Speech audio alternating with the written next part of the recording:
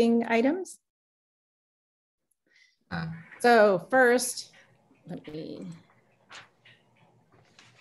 I'd like to welcome everyone to episode 16 of Office Hours with Dave and Anita, delayed spring growth and cold damage in the vineyard. Today's presenters are Kaan Kurtural, Mark Battany, Larry Bettiga, and Matthew Fidelibus. I'd like to thank you all for attending today's program, and we're going to begin shortly. I'm going to start with a few housekeeping items, as I mentioned.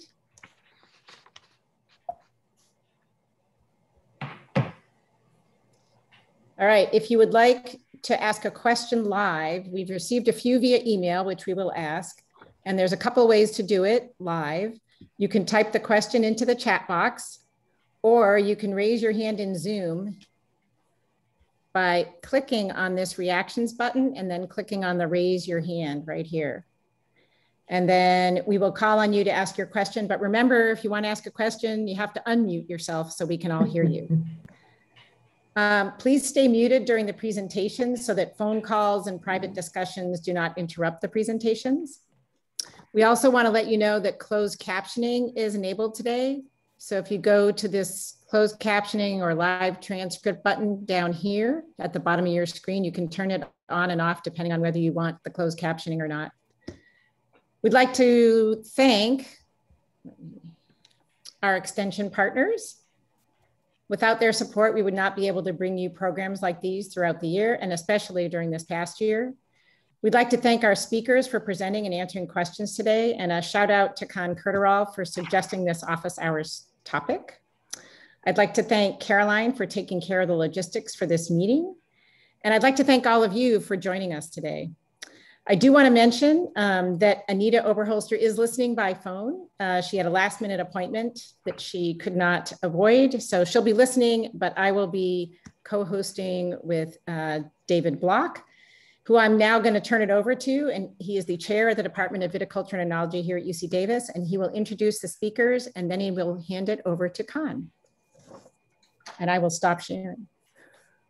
Great. Thanks, Karen. First of all, I'd like to welcome everybody here for this program. It's been a while since our last one, so it's great to have this one here. Before I introduce our speakers, I just wanted to thank the people who actually organized this event with Kaan. That's Karen and Caroline. Welcome to Zoom. Enter your meeting ID, followed by pound.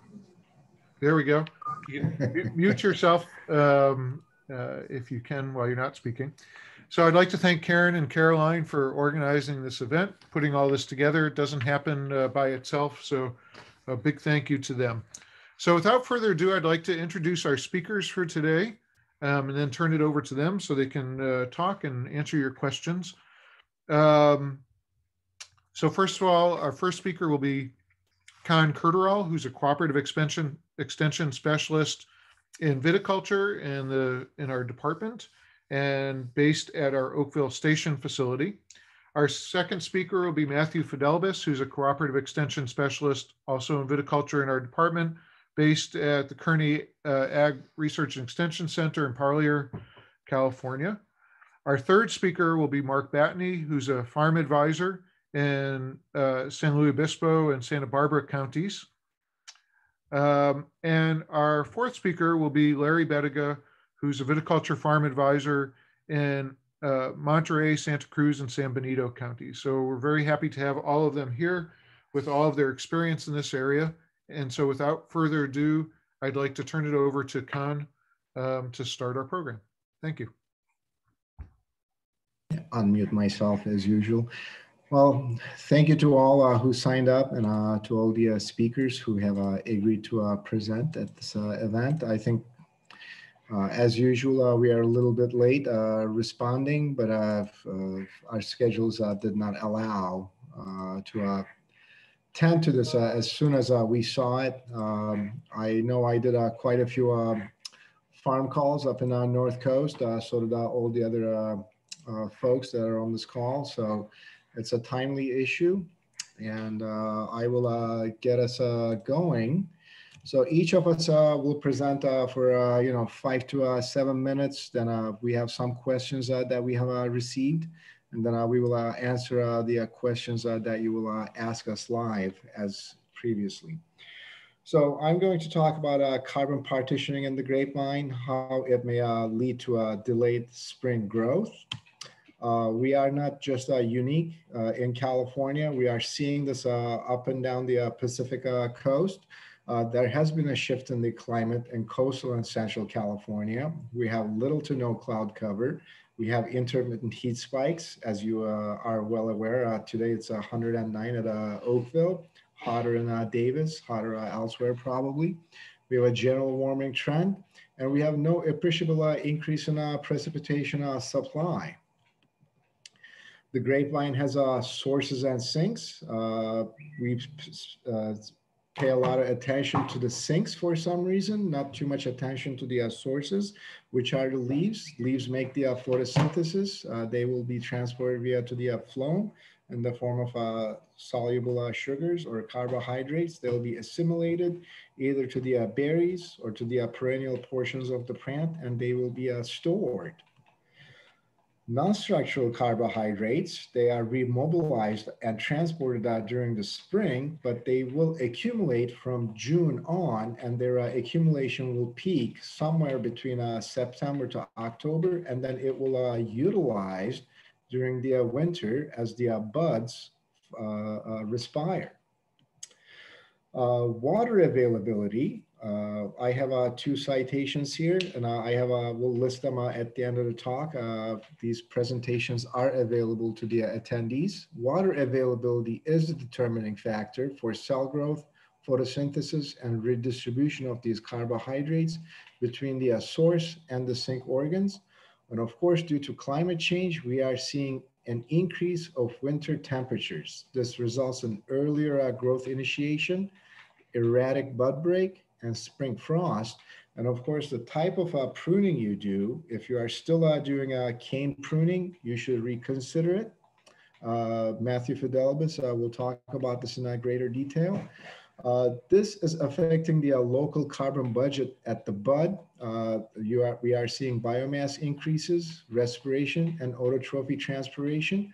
The transport of non-structural carbohydrates, the contribution of xylem and the phloem is changing because this temperature has an effect on a whole vine physiology on the local carbon budget, transport, synchronism of growth resumption, but the signaling, the local genetic control of phenology and cold acclimation is necessarily coming from the stems and the root local carbon budget, which will drive growth, respiration, and storage, and resiliency to stress during the dormant portion of the year.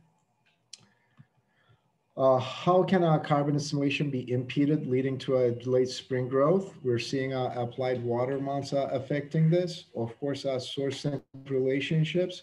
To throw another wrench into the cogs, we have other abiotic factors, such as these wildfires that we are seeing. Largest influencer is precipitation before bud break as far as applied water amounts are concerned. The exchangeable currencies during the growing season are affected. Spendable currencies during the dormant season are also affected. This is of course affecting percent bud break, cascading down onto fruitfulness, then to carbon starvation. And we summarize this in a previous paper where we did the work in Kern County, where precipitation before bud break, the amount of water stored in the soil, in addition to applied water in the season, will affect these later on. Non-structural carbohydrate composition is highly dependent on grapevine organs. Total soluble sugars, the exchangeable currencies, are going to be mostly in the leaf, as you will expect. The more you irrigate, the more exchangeable currencies you will have. In the shoot and in the root, the exchangeable currencies do not move around too much. When we come into the expendable currencies, such as starch and percentage dry weight, of course, the more we irrigate them, the more there's availability in the leaves. But in the shoots and the roots in mature plants, they're somewhat stable throughout the rest of the season. Apart from the fruit, total soluble sugars are mainly accumulated in the leaves at a harvest, accounting about 90% of the total leaf non-structural carbohydrates. And if you are looking for a biomarker for fruitfulness in the next season, the amount of raffinose accumulated in the leaf and the shoot is what determines it. If you are looking at it through the course of the season or some sort of another biomarker, our water use efficiency of the crop is going to be affected by the applied water amounts very strongly. We can measure this with the abundance of C13 in the must at the harvest, and this is the most reliable method that we have to assess this as the seasons go on and get warmer. If you are around negative 25.5 C13 abundance in the must, you are, in deficits. You're not going to be accumulating enough non-structural carbohydrates in the grapevine for continued fruitfulness.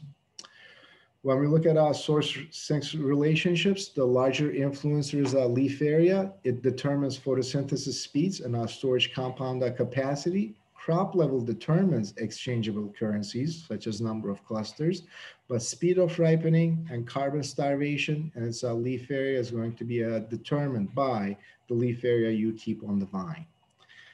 Very simple. If you remove 66% of the leaves, the grapevine is not going to accumulate, is going to try to accumulate a lot of carbon because it's starving. Likewise, stomata will be open. It's going to try to take in as much water as possible. When we look at the dynamics of starch and soluble carbohydrates in the roots, the relationship is reversed. Whenever there's fruit ripening happening, if you are carbon starved with a less than ideal leaf area, such as people doing lateral removal, excessive leaf removal, you are not going to be accumulating starch in the roots to get ready for the season. Luckily, we are in a warm climate in California. We can't catch up lately. But if you look at the exchangeable currencies in the grapevine roots, the relationship is completely reversed. Since the plant is so starved for carbons due to improper practices at some locations, they're really not happy. Again, this is something that we started seeing more and more in the North Coast. Berries aborting due to lack of carbon because people are doing this naked leafing, not taking care of leaf area or correct applied water amounts. We are seeing berries abort, but once you remove the crop load influence out of these systems, you see that more leaf area you have, more functional leaf area you have, the faster the speed of ripening is, regardless of seasons. Question comes up, are the fires affecting us? Yes, they are affecting us. This is us harvesting our plots. This photo was taken at midday. It was kind of eerie. So we looked at the speed of photosynthesis with the ash on or ash off.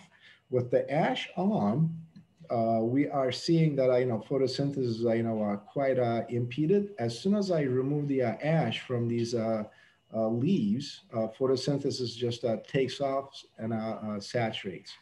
Likewise, in this situation, when I have ash on the leaves, I expose the leaf to different amounts of light. Okay, with the ash on, it doesn't still photosynthesize. But as soon as I wipe the ash off or wash it off, photosynthesis recovers. So in our findings, we are recommending right now, we do manage vineyards at University of California as well. We are using post-season analyses in the form of must C13 analyses. If this is greater than an abundance of 25.5 C13 abundance, we are irrigating post-harvest or trying to do groundwater recharge with the ability we have. Our post-harvest irrigation with micro irrigation has been successful at 12.5% of ETO. We are avoiding post-season fertilization except for potassium. We have started using post-seasonal water footprint analyses, and pruning in our mechanized block had to be adjusted under these conditions. Box prune grapevines, they do need shoot removal. We are thinning them to 7 shoots per foot for reds and about 11 shoots per foot for whites in our vineyards that we manage for income. Here's some resources. This will be available to you. C13 analysis done as a service at a stable isotope facility in Oakville Station. Water footprint calculations, you can get them here from this link. Then I will make this available. And then I will stop my talk and then give it back to, turn it over to Matthew. Okay, thank you, Kaan.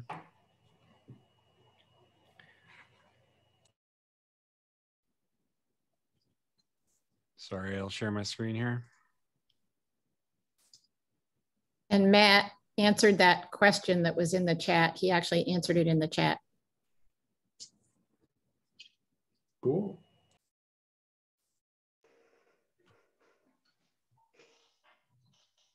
Okay, so we have, as Kaan mentioned, in the San Joaquin Valley, we've also been seeing a lot of delayed spring growth problems. The farm advisors have been asking me a lot of questions about it, and also growers. And we also saw some at the Kearney Agricultural Center this year. So the appearance of delayed spring growth, it's usually observed on young vines. They're particularly susceptible to this. It's expressed as poor bud break and delayed shoot elongation. So often what you see is a lot of bare nodes with the other nodes having just like a little rosette, a little puff of leaves that often will just stick there and not grow much for a while. It's especially common on canes and particularly in the middle of canes. So here are some vines that we saw at the Kearney Ag Center this spring. Vines on Freedom seem to be particularly susceptible to this in our experience. And these vines were cane pruned, and you can see in the middle of the cane, we have a lot of bare section here where either the shoots are delayed in growth, or they came out and died, or they never came out.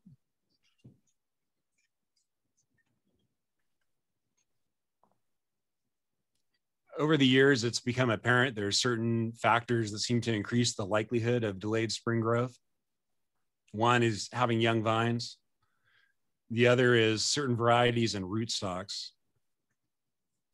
Cane pruning, as we just mentioned, is also something that tends to be more, vines that are cane pruned tend to be more affected than those that are spur pruned. Overcropping the season before can lead to delayed spring growth, as can late harvest. And excessive late season growth is also contributes to this problem, as do warm fall temperatures and dry soil in the fall and winter. So if you look at this list of things that seem to really consistently be related to delayed spring growth, a lot of them have to do with carbohydrate accumulation or the need for carbohydrates, and also water availability, especially over the winter. Here's another picture of that same vine, but taken from a different angle here. This is Sunpreme on Freedom rootstock. And they're quadrilateral cordon trained. So this is the other, they're going to be, so this is the other cane of that vine. But in the background here, this much larger canopy, these are the same age, the same variety, but they're own rooted, whereas the ones in the foreground are on Freedom. And so that shows the effect that rootstocks can have on this problem. Another big contributing factor is weather. And fall of last year, at least in the San Joaquin Valley, the temperatures were warmer than average in the fall, and there were no hard freezes over winter. So if you look, this, I apologize for my jumbled axes here, but what these are is daily either average lows, which are these blue circles, or average highs for these particular dates between October 1st and March 15th. So the averages are dark colored symbols. And then these light colored symbols are the actual temperatures in 2020 on these days. So you can see throughout October and even into November, we had higher than normal highs and higher than normal lows. So it's pretty warm fall. And then over the winter, as I mentioned, we did have quite a few low temperatures that were lower than normal, but they were not particularly cold. The lowest one that we had was 29. And some of the daytime temperatures were actually higher than average. But we had almost no precipitation in the fall or early winter. So here are precipitation data for Parlier, for the Kearney Agricultural Center, and this should be 2020, not 2021, but October, we had no rain at all. November, we had 1/4 of an inch, and December, we had just over 1/2 an inch. And you compare that to the average values for these months for Parlier. So quite a bit less rain than we used to have. And in fact, that's actually been noted in a recent research paper that California's rainy season is starting nearly a month later than it did 60 years ago. So what they're saying in this paper is that over time, the rainy season is getting later and later. And in these drought years, you've had fewer big storms. So the overall effect is less rain and skewed toward the end of winter and into spring. And that's really too late, I think, to avoid dry soil related problems with delayed spring growth. So that's why irrigation post-harvest and in the beginning of autumn is really important for avoiding as much as possible delayed spring growth the following season. There's certain varieties that people have made notice, seems that are more susceptible than average to delayed spring growth. So just a sampling, it's not an exhaustive list by any means, but Thompson seedless, Crimson seedless, Red Globe, some raisin varieties, Selma Pete, Fiesta, Supreme. Here's some wine varieties, Chardonnay, Merlot, Grenache, Cabernet Sauvignon. They all seem to be particularly susceptible. So if you have young vines, you're cane pruning them, you're having a dry fall and winter, you probably need to be thinking about, you do need to be thinking about irrigating. Freedom and Harmony are especially susceptible rootstocks. So I remember soon after I started, one of the first farm calls that I went on with Pete Christensen was to a raisin vineyard of Fiesta on Harmony on a sandy soil. And we went out in the spring, and unfortunately this vineyard is very, very, very badly affected by delayed spring growth. And so it was quite a loss for that person, unfortunately. So normal growth from dormant buds requires rehydration and also vascular development. So the dormant buds, they actually become dehydrated over the course of dormancy. That's a freeze protection measure. And they also have relatively weak vascular connections with the vine. So in the spring, it's important for sap flow, which is often referred to as bleeding. That process is important in helping resolve any embolisms that may have formed over the winter and also rehydrating the buds. And I think Kaan pointed out in his presentation that the xylem at times can play a role in providing organic materials to different parts of the plant. And this is one of those times as the buds are rehydrating and basically being fed by this bleeding sap. And the bleeding, for it to occur as it should, it depends on the buildup of root pressure. And root pressure is the results of carbohydrates. It results from carbohydrates and other organic compounds being deposited into the xylem and thereby increasing osmotic pressure and water uptake from the soil. And so when you're lacking in carbohydrates or the soil is very dry or both, then you may not have this bleeding may not occur to the extent that it should to help get the vines off to a good start in the spring. Because those vines, once again, they do need to be rehydrated, and they also need some time to develop new vascular connections with the vine to support growth. So therefore, when you have irregular bud break and stunted shoots, it suggests that there's insufficient reserves or vascularization to the bud. So that's why I think these delayed spring growth symptoms are really similar to other environmental factors that can damage the vascular system and inhibit this process, inhibit either of these things, either reducing the amount of reserves that are available, as Kaan talked about, or the ability for the vascular tissue to work properly. So carbohydrates, water, minerals, they're needed to resolve these embolisms, as we mentioned, rehydrate and feed the developing shoots. And vine age, cultural practices, and weather, they can all affect the vine's ability to provide these things that are needed. So it's really best to prevent DSG if at all possible. And some things that you can do or consider doing, depending on the season and your situation, are to think about pruning severity and crop load and make sure that they're consistent with the vine capacity. Also, it's important to maintain the canopy in good condition so that you can get an optimal amount of assimilates to store the carbohydrates that you need to avoid delayed spring growth. And so part of that is effective disease management, for example, powdery mildew. Also irrigation and nutrition management that maintains the canopy, but doesn't promote late season growth is also important. And after the vine has ceased growth for the season, you also want to take a look at soil moisture and consider refilling that profile if it needs it. So what's the prognosis if you had delayed spring growth problems? I think young vines with poor bud break or greatly delayed growth, they may need retraining. You may have to take off those canes like I showed you before and replace them. Otherwise, you have permanent bare spots, perhaps in the cordons. In severe cases, you may actually need to replace the vine if they are really badly damaged. If sufficient shoots resume growth without too much delay, then maybe no action is needed. There's some vines that I noticed at the station that had delayed spring growth this spring. And now if you went out there and looked at them, you wouldn't know. They looked poor and delayed and stunted for a few weeks, and now they're fine. But even so, the fruit yield and quality is reduced on some of these shoots that were stunted. We see some hens and chicks on some of those shoots, even though the shoots have resumed growth. But even though the vine will somewhat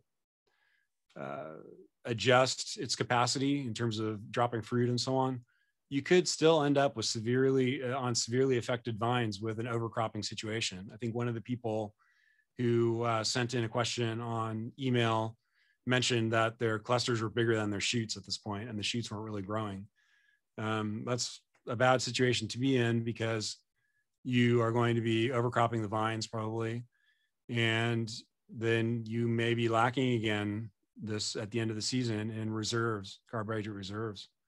And if you overcrop, you could reduce fruitfulness and predispose the vine to delayed spring growth again. So Kaan asked me to just briefly mention a few slides, at least about related to fruitfulness and the fruiting cycle of vines, just because some people I think are seeing some of these lower fruitfulness with delayed spring growth. They're seeing fewer clusters anyway, they're seeing sterile shoots. So how does this work? Well, I think one of the reasons why you might see sterile shoots on vines with delayed spring growth is that the vines that are the shoots that are severely stunted, they actually will abscise the clusters. And that was something I meant to point out in one of those pictures that I had that showed the shoots up close, because you could actually see, I'm not sure over Zoom, but looking at the original photo, you can see the scar on the shoot where the cluster abscised. So the clusters will sometimes simply fall off on those shoots. But what's important to keep in mind otherwise, if that's not the problem, is that clusters that you see this spring, they were actually formed last year. So this year, out on your vines, at this time of the year, in the axil of leaves and attached to these lateral shoots that form in each leaf axil, you'll see what's going to become the primary dormant node if you don't prune it off in the winter. And within these structures here, these nodes, there's actually a shoot being preformed, and even on the shoot, cluster primordia are being made. And so this is just a diagrammatic thing showing you roughly what's going on in this 2-year cycle. Next year's crop, in terms of flower cluster initiation and development, is occurring between bloom and veraison for the most part. And so what's happening out in your vineyard now is going to affect next year's crop. So certainly by winter, for sure, you have all of the preformed shoots in this node, and there's 3. There's a primary one, a tertiary, and a secondary. And they have all whatever clusters that they each could bear. There's cluster primordia for those in place. Here's a vertical cross section through that bud, and you can see a flower cluster here, for example, just waiting to come out the following spring. And this slide is a complicated slide. I won't go into it too much, but in here, it's just describing all of the different environmental and biological factors that can influence cluster formation in buds, on the shoots and buds. And one of the important promoters is carbohydrate content, the assimilates available to those buds as they're making their decision to form clusters or not. So that's all I wanted to say. And I think I went over my time, so I'll yield and try to stop sharing my slides here.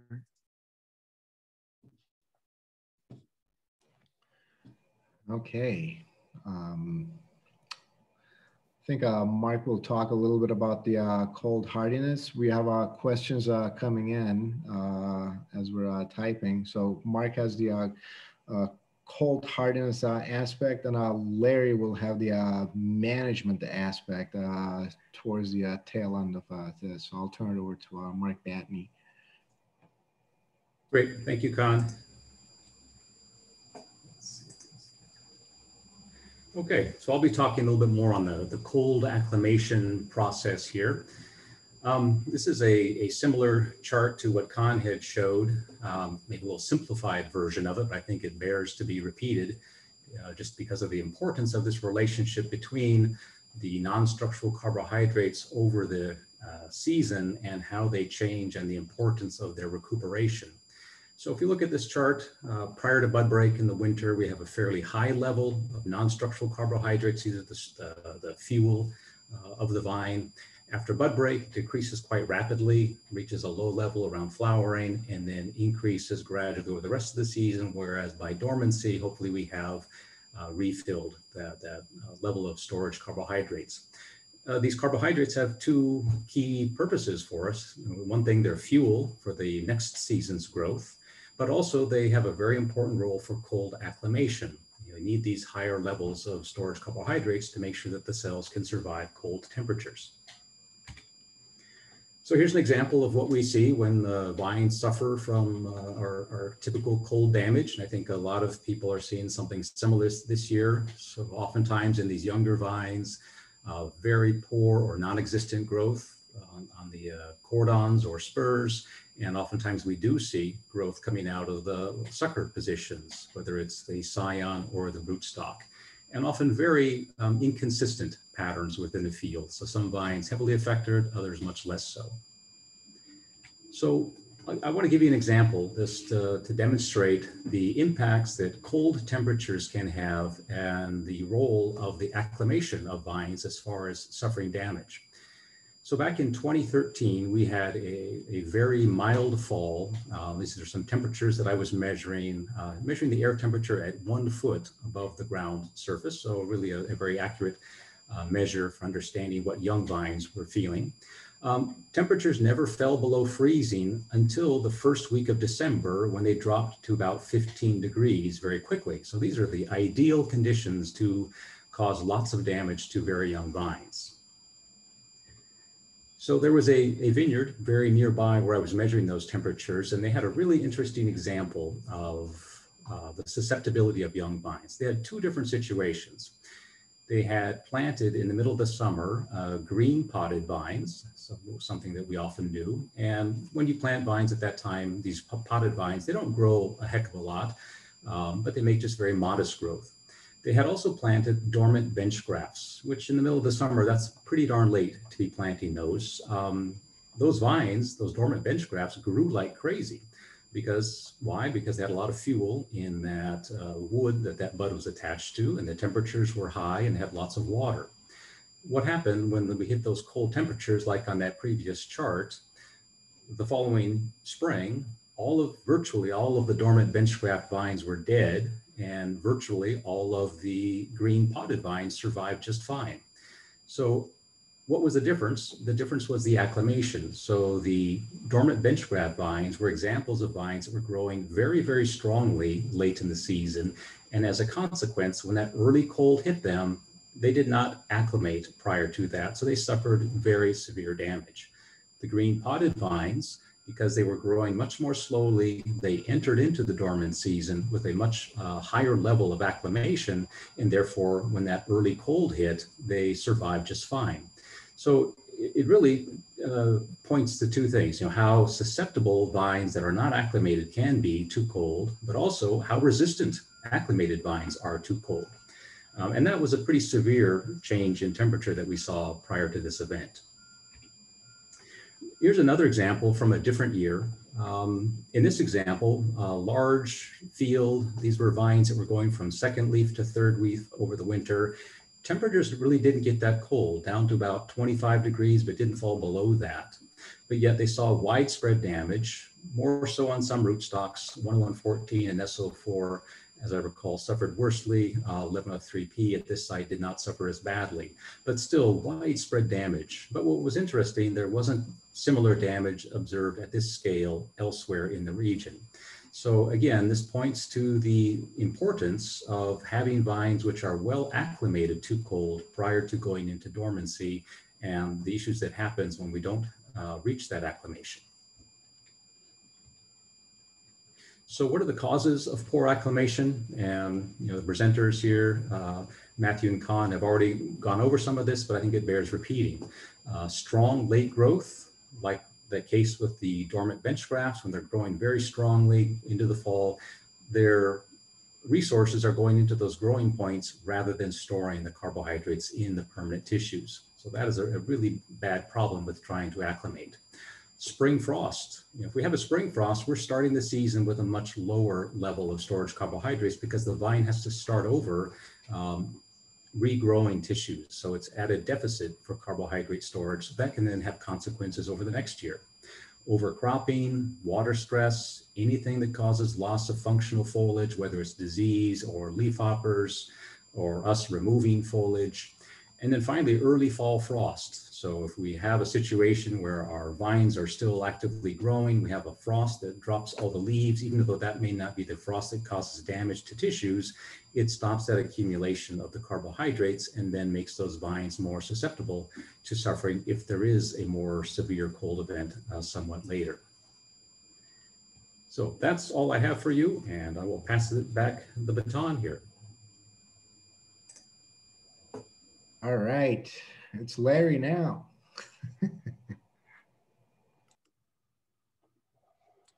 Okay, well, I'm going to talk a little bit about the experience that I've had with shoot stunting on the Central Coast, and maybe give you a few ideas how individual growers have dealt with some of this. And again, just to kind of go through, we've covered a lot of these things, but oftentimes it is difficult to distinguish what exactly is happening. And so like Mark and the others just said, there's a lot of factors that can influence maybe the carbohydrate levels in plants.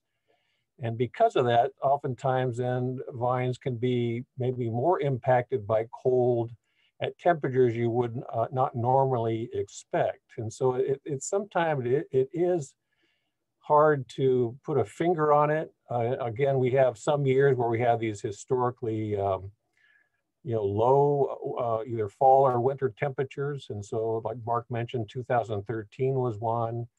Again, we went through one in the Central Coast in 99, the winter of 98, 99, which was probably one of the very lowest ones I've ever seen as far as these cold temperatures. And again, it was a time we were developing a lot of vineyards, and we had severe problems with some of those vineyards, especially the ones that were, like Mark said, planted late, or also the ones that were in training. So especially in year 2 or 3, those vines have a, people are trying to push them oftentimes. Often the other thing is the young vines just don't slow down and mature their wood as readily as a mature vineyard. And again, that's why you see more damage in these vineyards. And so when that happens, you really have to evaluate, how severe the damage is, and how you're going to manage that vineyard may vary based on that. So this is kind of the classic one. This was a photo I had taken many years ago. And again, these cold things, the damage oftentimes can be somewhat erratic. And so here you see a vine that's severely stunted versus one that has a relatively normal looking canopy. Again, because cold air moves like water, and typically you see the damage and the stunting more severe in low areas, and then the recovery oftentimes is slower depending on the extent of the damage. Again, there is a rootstock effect, like Matthew mentioned. This one happens again to be, these are, I think, third leaf vines. You see on the left, 3309 is more stunted than the vines on the right, 1103. And again, we've seen a very strong rootstock effect in a lot of different areas of California. I had the fortune to have a rootstock trial in one of these cold spots in southern Monterey County. And so we saw some of these events. And so this is average shoot length in 2 different points in time in June, and then came back in September. And so again, you can see 3309, 110R, 428 are more stunted than things like 1103. But also there's some of these vines, they'll be stunted, but they'll recover. And so you see Freedom is actually relatively, in this site, was relatively stunted, very similar to the ones that had more severe stunting. But by late, early fall, those vines had recovered. And so although they were stunted, they did recover, and so maybe less impacted than these vines that stayed with relatively short shoots for the entire season. Again, there is a yield loss when you have these cold events. And so here you see in 99, this vineyard was planted in 92. So this is from 95 to 2005 we followed this vineyard. And again, we saw this severe reduction in yield. Again, it's more severe where you have more stunting, less severe of a reduction in things like 1103. Again, there's a slow recovery, they're back up, and then there was another event again at this site. And so again, you see this up and down reduction in productivity due to cold events. Again, in 98, 99, when we had very low temperatures in the Central Coast, we saw a lot of vineyards. Again, most of these were young, developing vineyards. And so we actually went into this vineyard. And so these are actually vines the following season. They were stunted in 99, but we came back in 99 and we're following some of these vines. And so again, you can sometimes categorize these by vines that are growing what we think is normal, have actually good shoot growth, relatively uniform shoot growth, and then ones that are maybe stunted but still have active shoot growth versus some of these vines that have severely stunted shoots and have this sort of appearance. And so we dissected some of these vines, and again, we can correlate the degree or the severity of those symptoms with damage to the trunks. And so again, vines that had no symptoms, we don't see any visible damage to the xylem tissues. But where we do see damage, as that becomes more severe, you see a greater degree and a further down or from the top down towards the graft unit, that damage goes. And so again, with very severely damaged vines, we're seeing a lot of trunk injury and a loss of maybe the potential for that trunk to conduct water. And again, you see here an association of lower carbohydrate levels in those damaged vines. And so the recovery and maybe especially in these younger vineyards, I mean, are times when you have to say, are those vines able to recover? And when they're severely damaged, oftentimes those vines need to be pulled out. And in other years where you see, like Matthew, I think mentioned, he sees vines that were stunted early and that they've recovered. On those vines, typically those vines have the ability to, or have their xylem tissues repair themselves and be functional enough to get more normal shoot growth. And maybe those vines are going to be less impacted than when that damage is more severe. Again, I think what the best thing when you start to see those shoots or those slow coming out are the tips still growing. And so when the tips are still growing, there's always the potential, if those vines can repair themselves, you'll get an improvement in that growth. And by the end of the season, maybe you have a more normal canopy. The vines that you really have to be more worried about are these ones where shoot tips die. And especially if there's no regrowth from a lateral, those vines are the ones that sometimes have more of a long-term effect and carryover of that damage into the following seasons. And I think the comment was that sometimes those really severe shoots, they'll generally, those clusters will shatter, but oftentimes these stunted shoots can go through bloom. That generally they're impacted. And so here you see what we call a normal vine having a pretty normal looking cluster with nice set, relatively uniform berries. But as you get some of those stunted shoots, you see more a reduction in set, a reduction in cluster size, and then an overall kind of loss of maybe productivity. Again, a lot of that, like Kaan said, is related to the fact that those vines really don't have a lot of leaf area to support the development. And so, again, you have to, you sometimes get in this situation where, here you see a very stunted shoot. It still has two clusters. If you leave these clusters on there, those vines then are overcropped. And then you potentially have a situation where, again, you have a vine that's struggling, maybe have low reserves. And again, it may be further impacted in follow seasons. And again, we see, especially in some of these sites that have the high potential for cold temperatures, we see a lot of these severe vines, they do not recover. And again, I've followed a few vineyards where there's just they recover to a certain point. Those xylem tissues are still damaged. The conductance in those vines are compromised. You can develop a crop, you can thin and drop crop to what is appropriate for the canopy, but you can't get in a situation where then you get back to what you feel is a normal canopy. You put on a full crop. If you have another cold event, sometimes those vines will then go back and be stunted again. And so you go through these cycles. And so we've seen this in some of these spots. Again, there's a rootstock effect. There's a very strong varietal effect. And so for on the Central Coast, we see probably more damage with Chardonnay on some of these sites than other varieties. I did run across one of these many years ago where they finally decided that was it. They were going to graft the vineyard. And so my recommendation was to cut the trunks down until you saw what you thought was active tissue.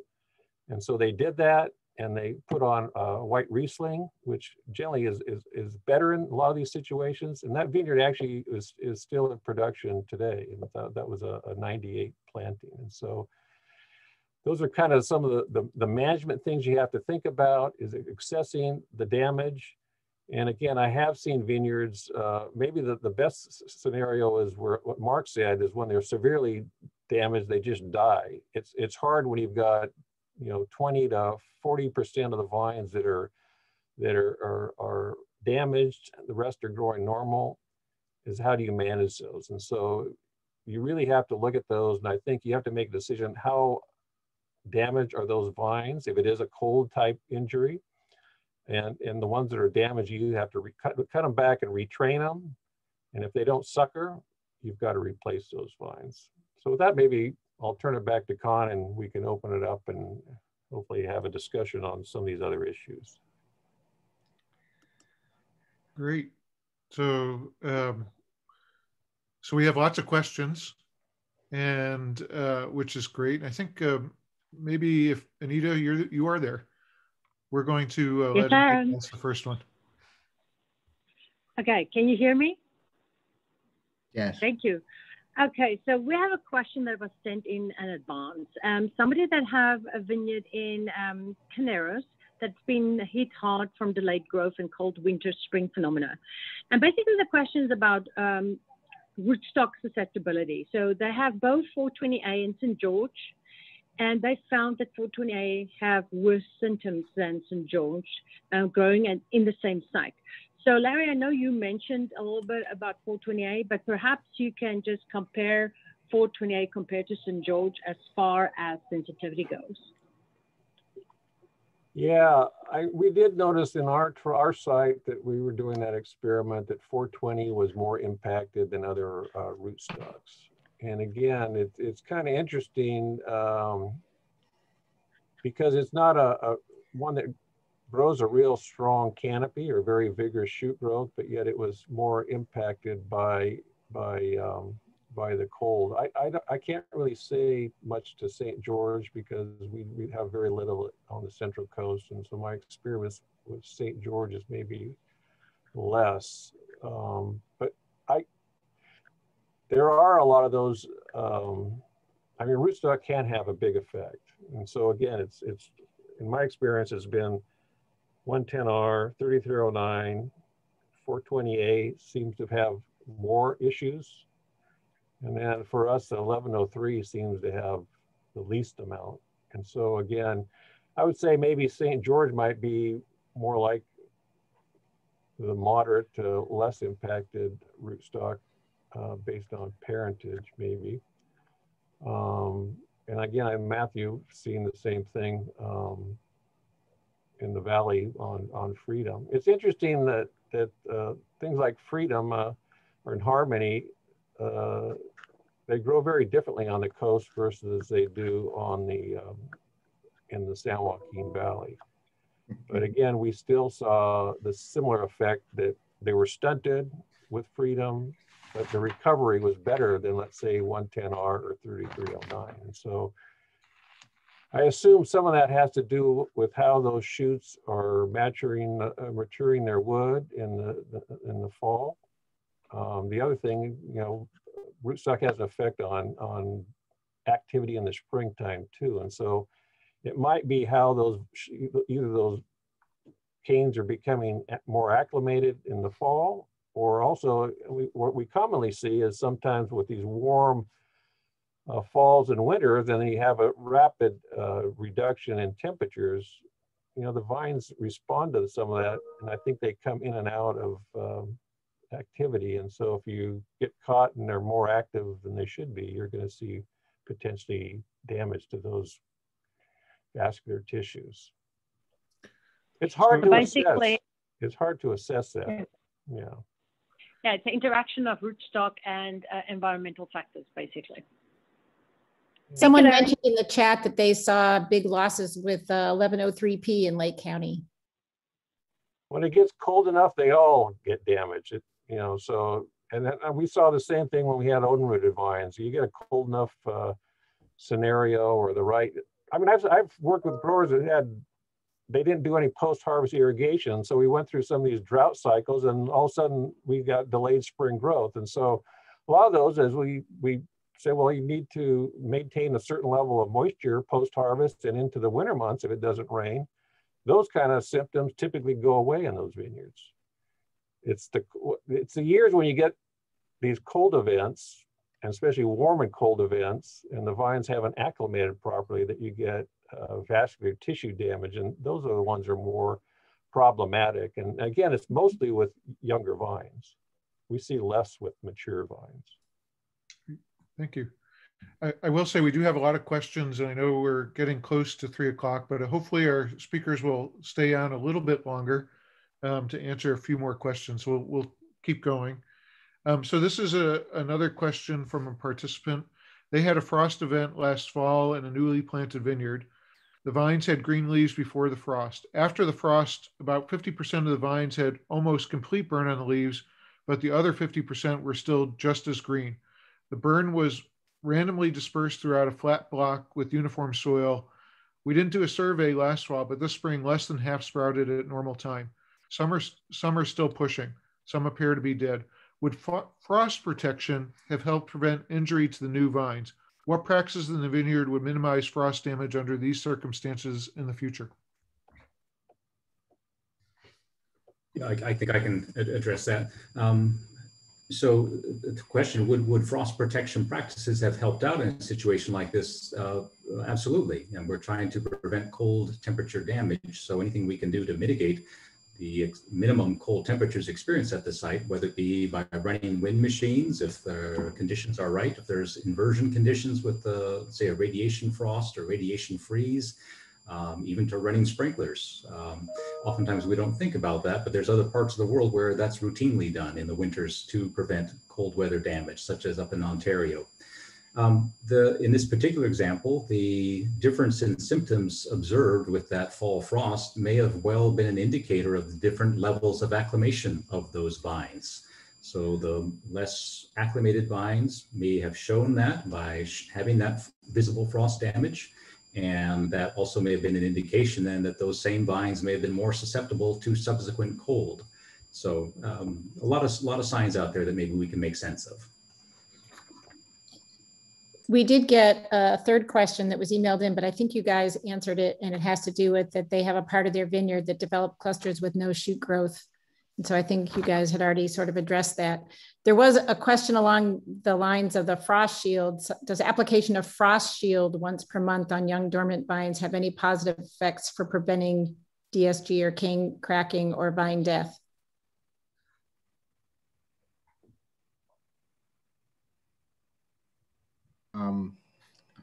In a previous life, I worked a lot on frost avoidance and cold hardiness.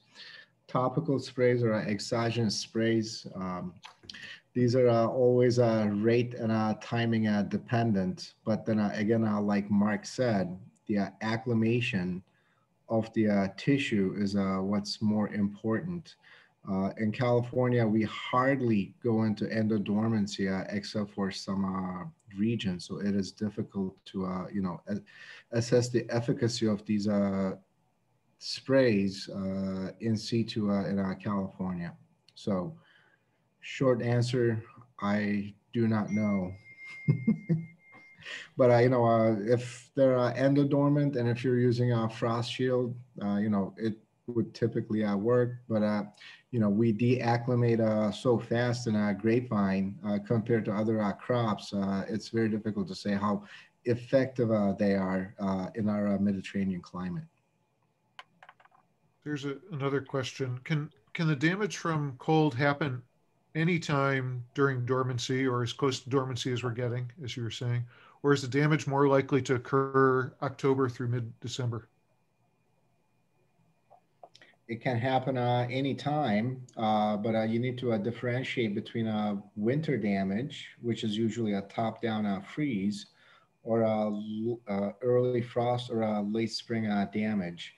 The damage is related to how much water is in the tissue and how much total non-structural carbohydrates are in the bract of those enveloped buds. So it's difficult to say, but it can happen at any time.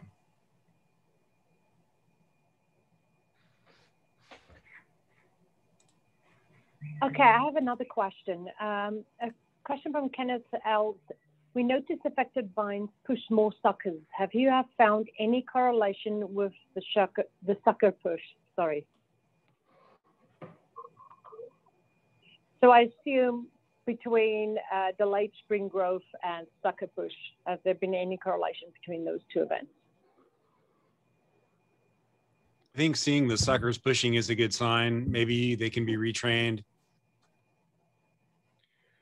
Sucker push usually happens following a damage. It's usually a internal plant growth regulator response. It's like if you're like bending the shoot, or if like there's like freeze thaw damage, suckers will push out, no doubt about it. But where the suckers push out is the more important issue. If it's pushing out at the head or the crown, I'd be like worried about the rest of the cordon, being intact the rest of the season. If they're pushing out, towards the graft union, then you have like a mechanical damage to the whole structure of the vine due to a freeze thaw damage. So it's difficult to assess without seeing this situation. Okay, thank you. All right, the next one is, what about when late winter soil temperatures rise above 50 degrees Fahrenheit for extended periods, 5 to 7 days, for example, with related high ambient air temps, and then drop to low levels again? We saw late January, early February soil and air temps like this. Then lows dropped to the low 20s almost immediately afterwards. Should we be frost protecting after these sorts of events, assuming that the vines have begun the process to break dormancy?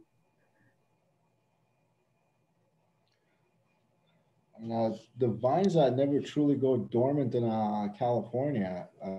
So at that point, they are not really, endodormant, so they're ready to push out as soon as that, requirement of chilling has been met, which is very low for vinifera grapevines. But yes, you should be frost protecting at those events. But I would not be as worried about like soil temperatures more so than air temperatures and light conditions kickstarting this process. So if air temperatures are warm, soil will eventually warm up, because we're usually clean cultivated these days due to red blotch incidences that we have seen in the last decade. There's another question from the chat. Is there any effective action that can be implemented after a cold hit in spring, like end of April, during bud burst?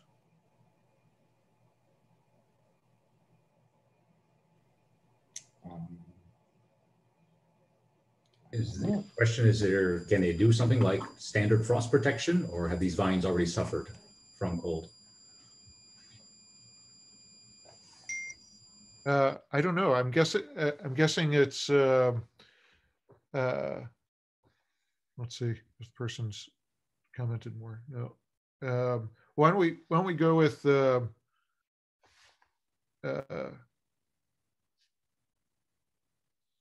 are there any things that you can do if you've had a freeze or cold event and didn't protect well enough? Yeah, no, that would be a good question. So let's say we have a vineyard that did get frosted and we had appreciable growth at that time. Then the big question is, well, what do? Do you do a manual breakout of the shoots to try to stimulate the vines to grow again as if they had gotten severely frosted, and that way you'll have uniform growth? Or do you just sort of leave things as they are? And I've seen there's different results have been achieved in different studies looking at that. Again, it's a kind of a question of, do you spend the labor to go through there early and say right after that freeze to do that manual breakout? I think for a lot of people that can make sense to try to get more uniform growth later on, and then just realize that you've got vines which have used up a lot of their storage carbohydrates. So you want to make sure you don't overcrop those vines for the rest of the season. Okay, another question from the chat. So you all mentioned carbohydrate reserves. What, when, and where do you measure them, and what levels should we look for? That's a complicated question.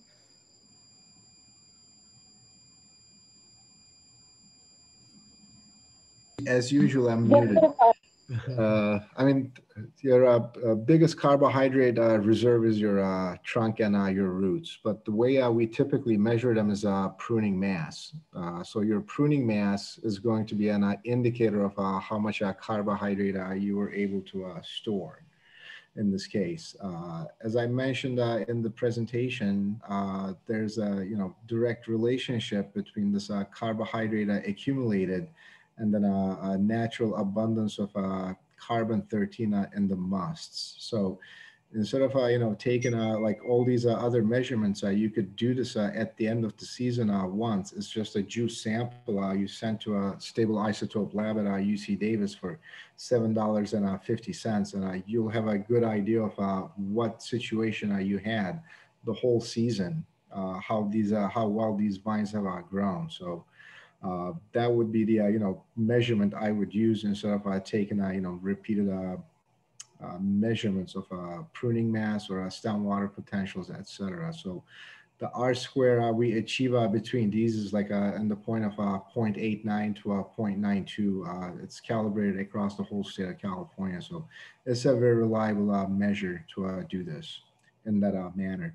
So like I said, if the abundance of this is around negative 25.5 to negative 26, I would certainly push some water post-harvest to recuperate these vines, and then hopefully I will make enough leaf area to rejuvenate them, and then go into dormant season a lot healthier. So our recommendation is to keep it around like about 12.5, 13% of reference ET to give the water to it, so they do not get over vigorous going into the dormant season. So it has worked well for us at the vineyards that we manage at University of California. So, and we are very frost prone where we are we're at the bottom of the hills in the flat parts of central portion of Napa Valley. So this year we had to protect 13 times. We had to turn on our wind machines 13 times, and we came out, quite well using these approaches at our facilities at University of California. All right, so the next question is, any thoughts on a temperature to which we should protect, i.e. if it's going to be below 27 degrees, assuming no actual bud break, we should protect, but if it's going to be 32 to 27 as a forecast low, no frost protection will be required, and that's a question mark. Winter could get really long and expensive if we need to protect dormant wood when it gets below 32 degrees. Any comments to that comment? That's a Mark question. Well, I would focus, where your risk is the worst. So young vines, especially young vines where at let's say dormancy, you maybe already have clues that those vines could be very susceptible to suffering cold damage.